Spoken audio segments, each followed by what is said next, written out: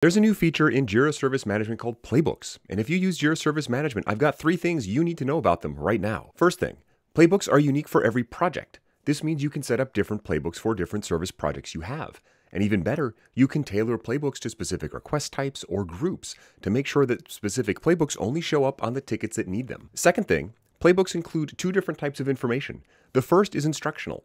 Think of this as a step-by-step guide or context for your agents. This helps ensure the information they need is right on the ticket and they don't have to go look for it. The second thing they can do is support automations. This will prompt your agent to run an automation manually, saving them the time of having to go find it and figure out what it is. Third thing you need to know about playbooks, they are saved on each individual ticket and you can look at the execution log to see what's been done.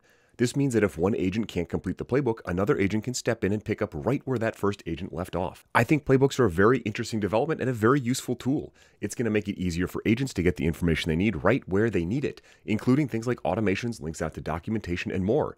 I've got a longer video explaining them up here, but definitely check them out. Let me know what you think about them too in the comments, and let me know what questions you have about Jira, Confluence, or anything else in Atlassian. Thanks for learning with me, and I'll see you here again soon.